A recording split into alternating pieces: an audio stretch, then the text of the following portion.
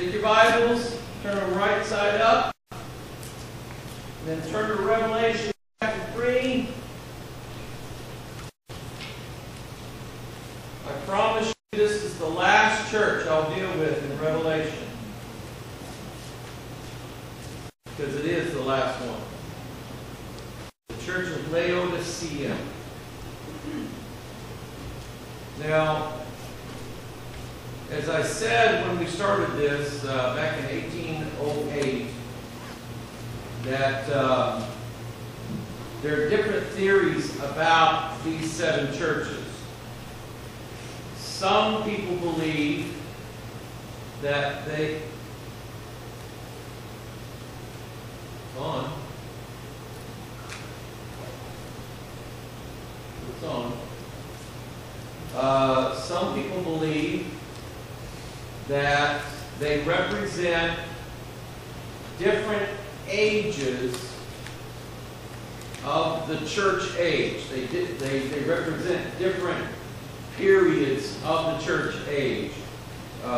Starting with, what was the first one? Ephesus.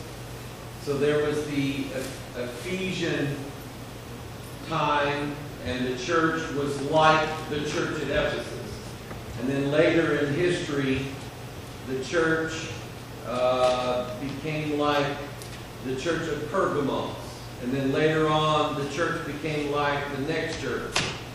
And then they say that we are in the Laodicean age of the church, where the church is not doing so good. Now, I don't know so much about that. The only age of the church that I know about is the one I'm in now. I don't think that we can really know in history how all of the church was. Is it not? Can't hear me?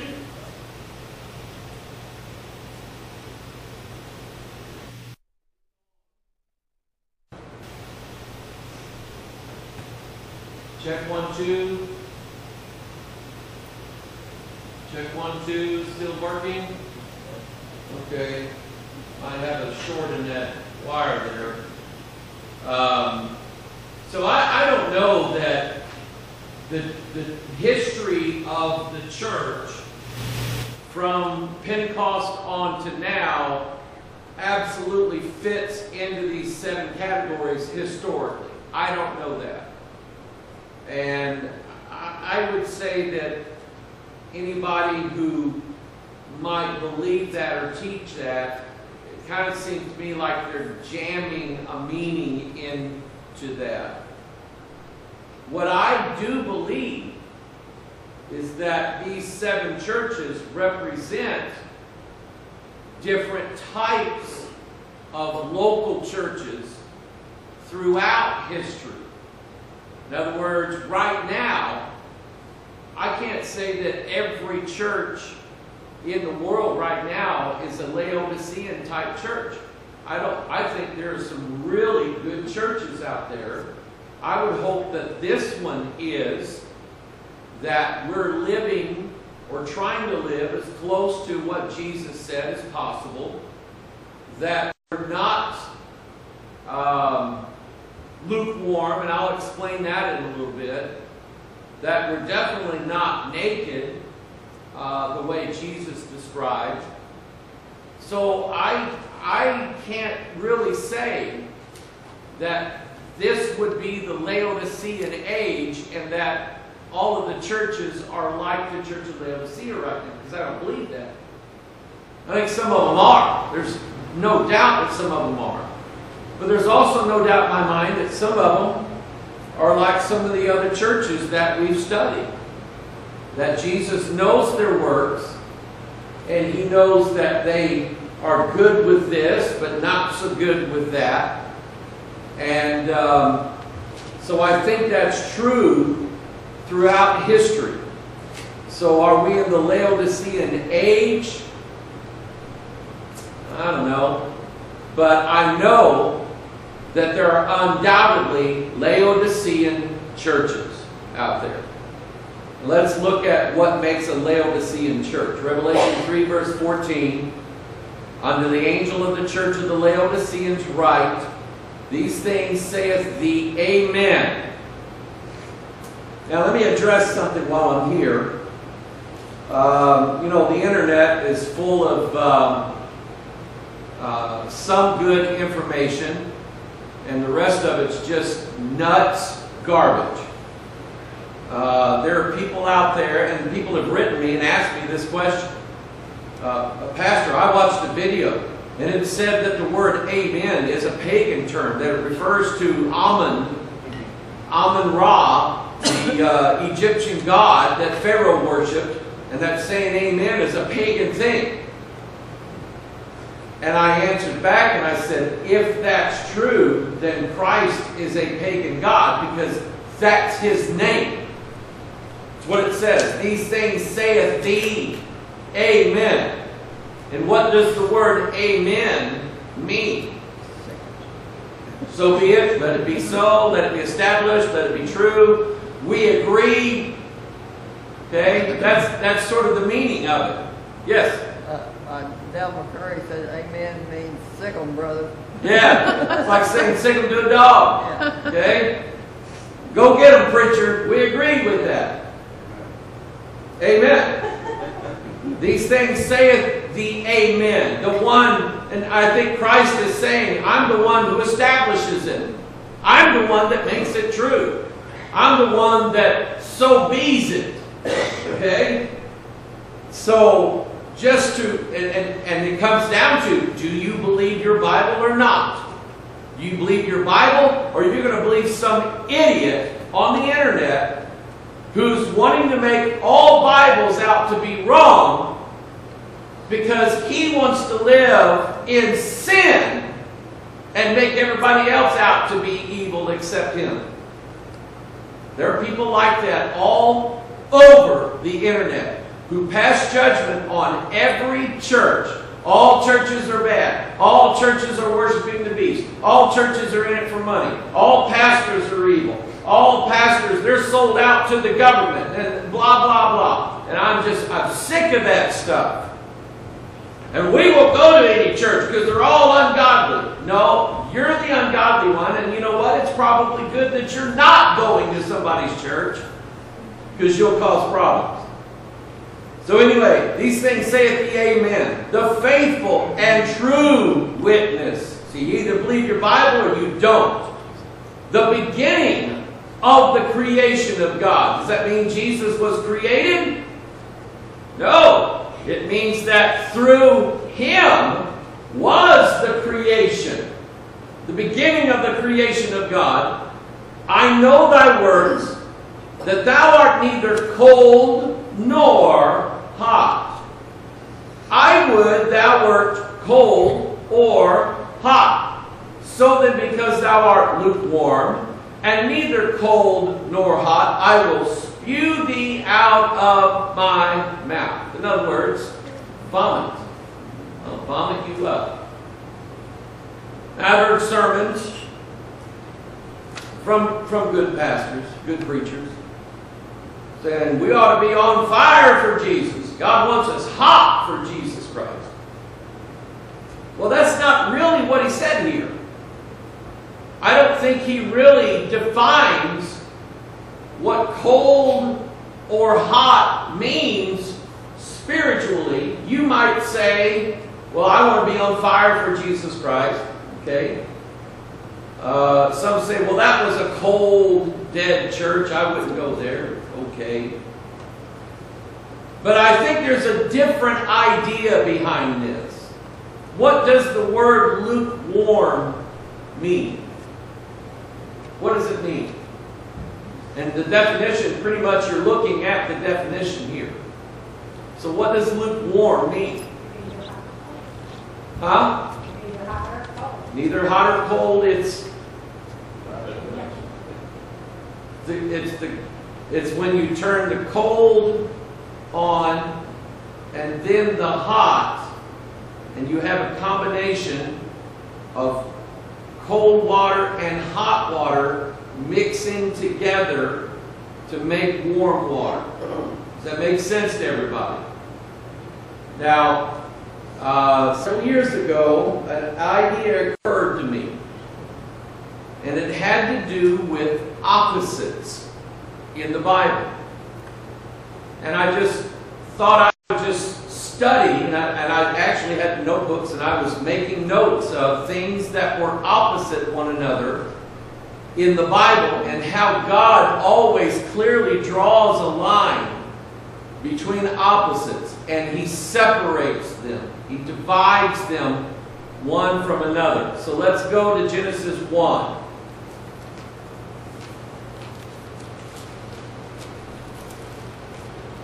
It's displayed really in the first 2 days of creation. Genesis 1, verse 1, in the beginning God created the heaven and the earth. And even right there, you have a differentiation. Heaven is heaven, and heaven is not earth. Earth is earth, and earth is not heaven. So when the earth was without form and void, darkness was upon the face of the deep, and the Spirit of God moved upon the face of the waters. God said, "Let there be light," and there was light. God saw the light, that it was good. Universally, all over the world, light equals good, darkness equals bad or evil. In movies, old westerns, the bad guy always wears black. The good guys wear, the Lone Ranger wears sort of white clothes. The bad guy wears black shirts, black pants. Okay? George Lucas did this in Star Wars. Darth Vader wore just all black. Okay? And that's to differentiate him from Luke Skywalker, who always wore white. He was the good guy. It was good versus evil. God saw the light, that it was good. Watch this. God divided the light from the darkness. There is a clear difference between light and dark. They are divided one from another, and it's either light or it's either dark. Now there is a time in the late evening, in the early morning, where there is a mixture of the two. Now I want you to notice that if you remember from Isaiah 14, when Isaiah is referring to Lucifer, he says, "How art thou fallen from heaven, O Lucifer, son of the morning?" Well, morning, early morning, is a combination of light and darkness. There's still some light left. There's still some darkness left. Okay? And yes, it is okay to shoot a deer, even if it ain't 6:30. Just throw that in there. If I see it, I'm going to shoot it. Okay? But anyway, he's the son of the morning. He's the mixture of the two. He is a fusion of opposites. Verse 5, "And God called the light day, and the darkness He called night, and the evening and the morning were the first day." Evening and morning. Day and night. God said, "Let there be a firmament." Verse 6, "In the midst of the waters, let it divide the waters from the waters." We have division. God made the firmament and divided the waters which were under the firmament from the waters which were above the firmament, and it was so. God called the firmament heaven. The evening and the morning were the second day. So again, we have a division. We have water here on the earth, and then we have water up in the sky. And there is an expanse or a firmament that is between those two. Come on in. Jason. No, come on in. My wife was going, "Is Jason here yet?" No. Good to see you. So anyway, are divided from one another. Heaven is not earth, and earth is not heaven. Okay? But some people want to join the two together, fuse them together. Then he said, let's see here, verse 9. And God said, let the waters under the heaven be gathered together in one place, and let the dry land appear. And it was so. And God called the dry land earth, and the gathering together of the waters called he seas. And God saw that it was good. The earth is not the sea, and the sea is not the earth. They are divided one from another. Dry is not wet, and wet is not dry. You understand? You see what he's doing here. Okay? God is clearly separating things that are different. There's a book written by a Baptist pastor, and it's about the King James Bible issue. And it was a pretty good book. He's called Things That Are Different Are Not the Same. And he compared the King James with what it said with what the modern translation said. And he said all these pastors are trying to sell to everybody that uses the King James that the NIV is just an update of the language. It's the same Bible. It's just updating the language a little bit. But when you read it and look at it, you clearly see that they are not the same thing. When I was teaching the Kenyans in Kilimanjaro, and I was showing them the difference between English Bibles, and then I told them that I learned what the phrase Son of God was in Swahili, Mwana wa Mungu, and then I said Mwana wa Miungu, and they said, no, that's Son of the Gods. And I said, okay, so who was in the fiery furnace? And they said, Mwana wa Mungu. I said, well, look in your Swahili Bible to make sure. And when they looked in their Swahili Bible, it said Mwana wa Miungu, which means plural, gods. And they got it. Instantly, that whole church and that pastor got it. They understood immediately that their Bible had been messed with and it wasn't right. And the pastor actually stood up and said, I've had enough. I realize I've been preaching out of the book for 20 years, but I've not been preaching out of the Word of God. So we gave out King James Bibles to practically everybody in the place, including the pastor. See, they can read English. They just think I have an accent, which I don't have an accent. Right? So anyway, but they got it. They understood it. They knew that there was they knew that that was not right. They knew that who was in the fiery furnace was not a son of the gods, and they were smart enough to realize the difference.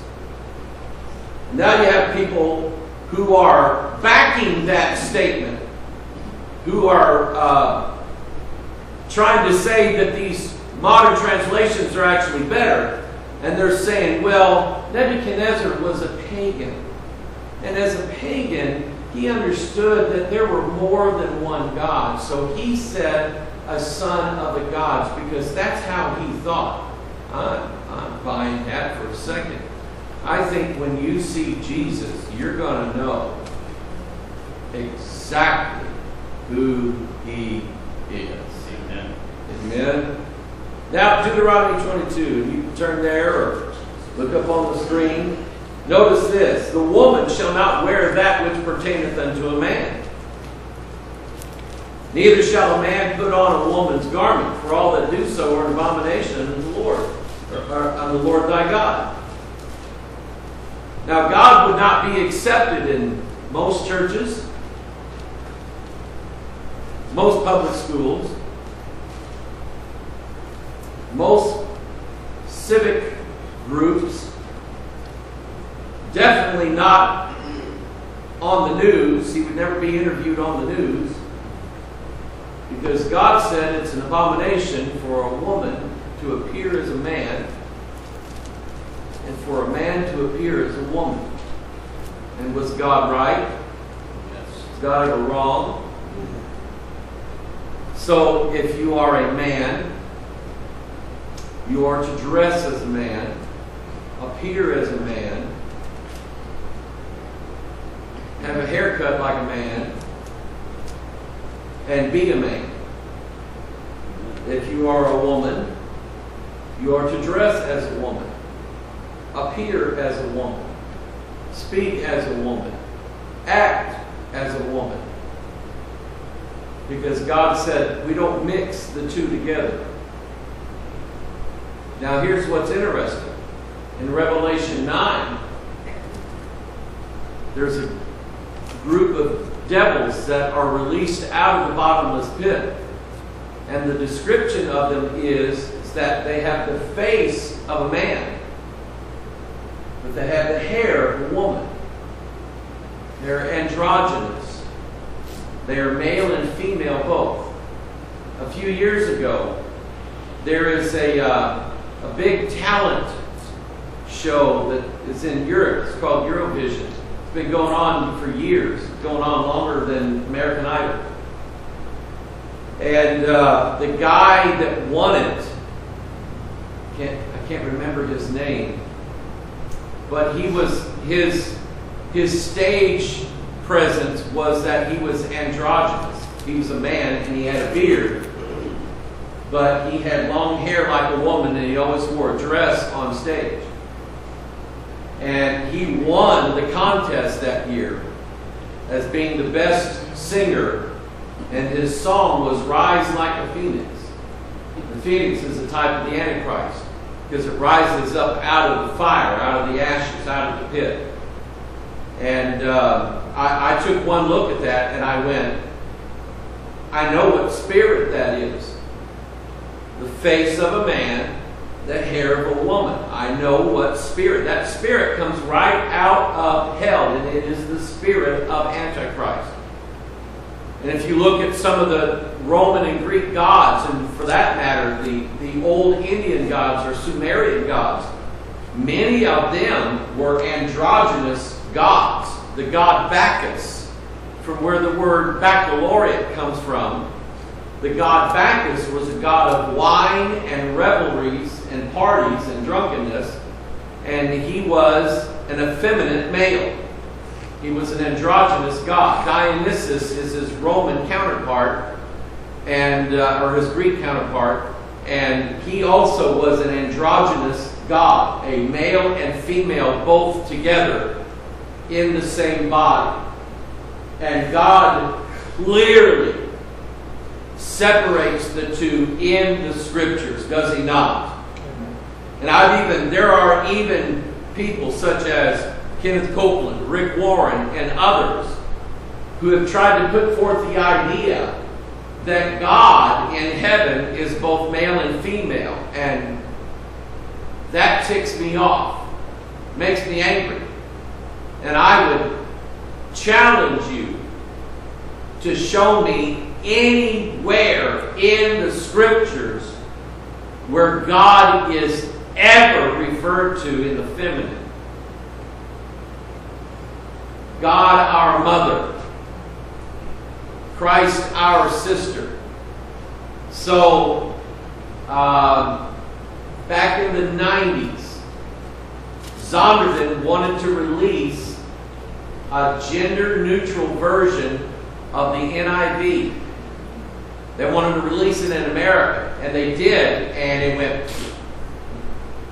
Nobody wanted to buy it. But they persisted. And so they just kind of pulled it off the shelf, and then they waited until they came up with a revision of the NIV called the TNIV, today's NIV, where basically, without any announcement, they just slipped in the gender-neutral language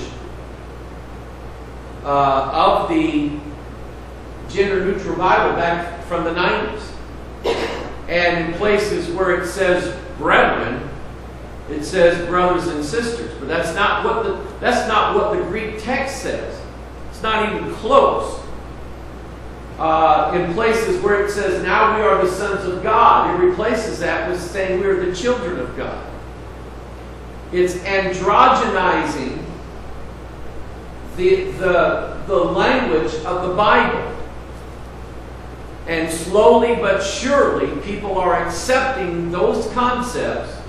And I believe that the Antichrist is going to be an androgynous God. I believe he's going to be, the book of Daniel says he shall have no desire for women. because I think he's going to be half one. Okay?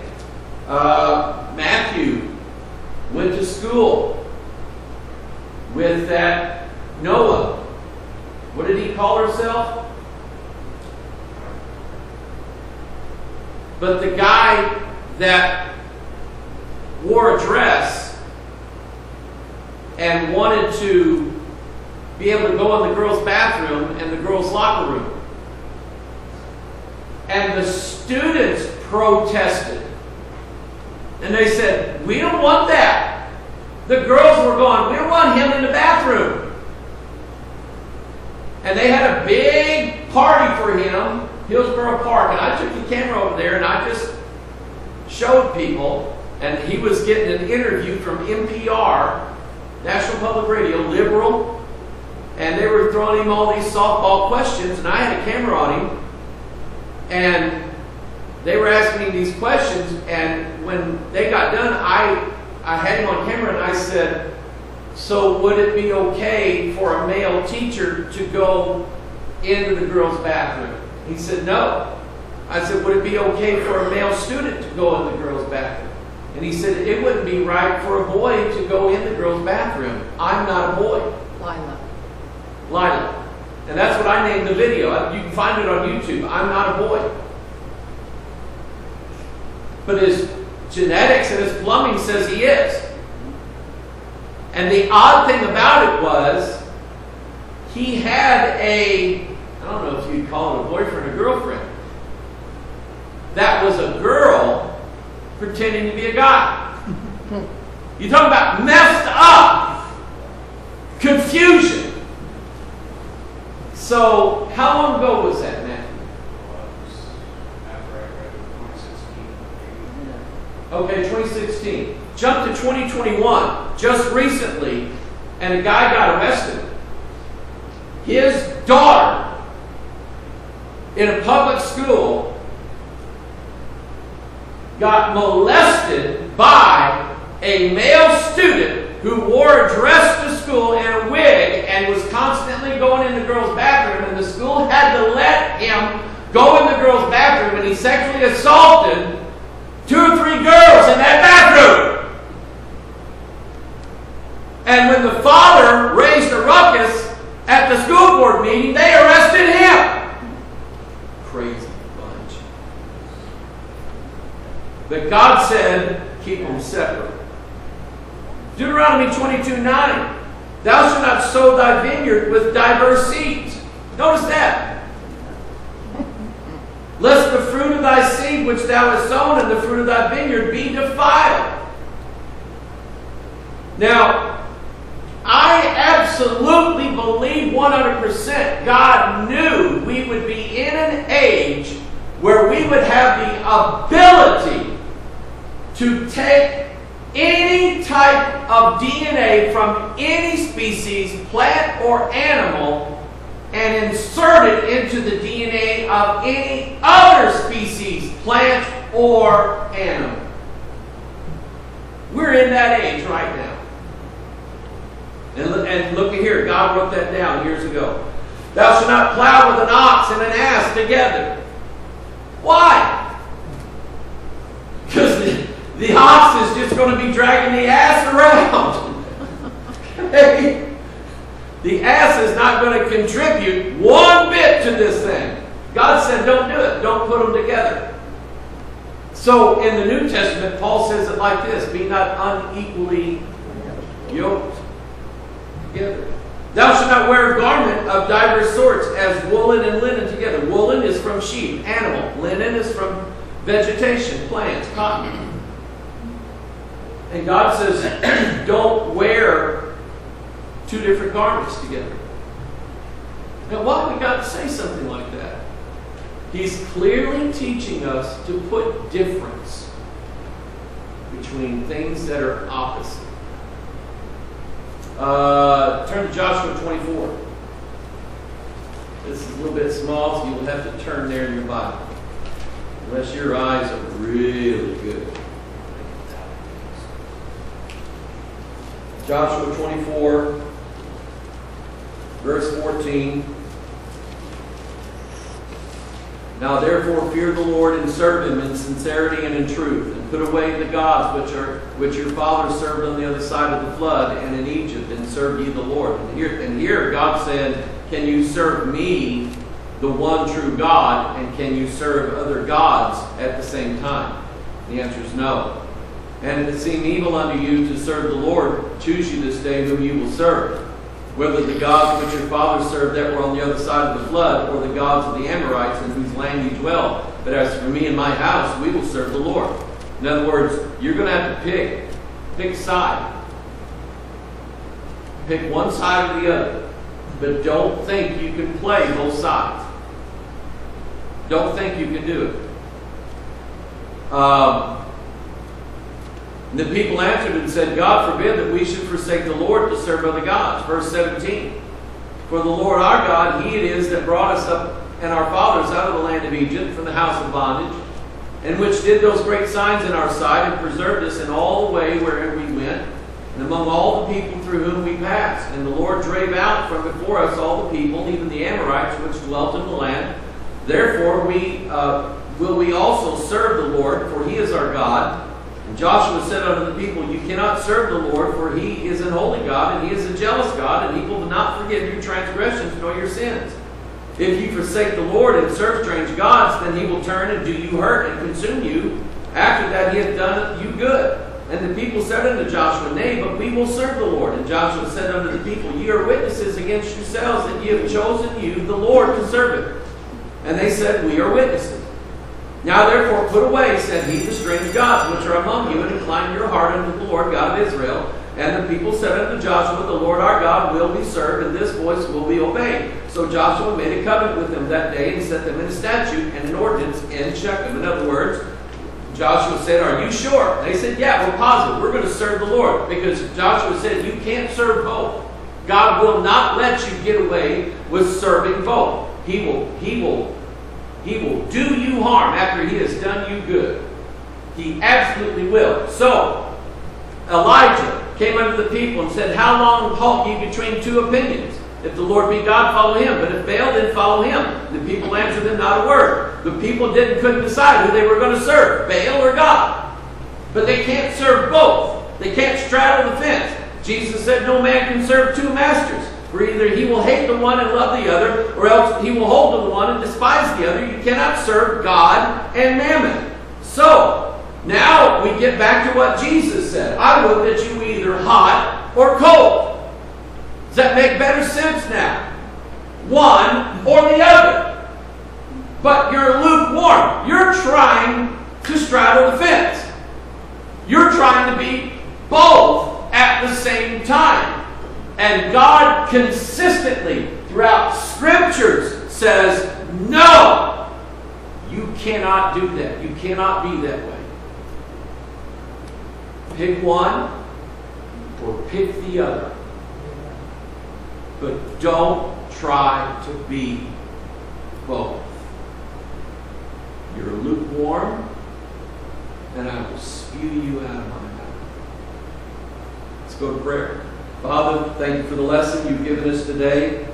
Give us things to think about in our hearts. Next time we're tempted. Next time the devil tries to pull us away.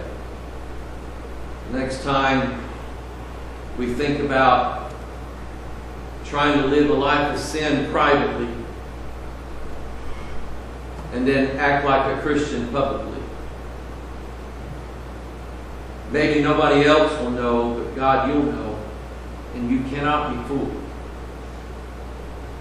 I know this. So, Father, I pray, dear God, that you would just deal with our hearts. And if there's anybody today, Lord, struggling, halting between two opinions, God, you'd help them get it settled. Hopefully, Father, they would settle to serve you. Father, they can't do both. Bless your word. Bless the name of the Lord. Magnify your word even above your name. We pray in Jesus' name. And all of God's people said, amen. Amen.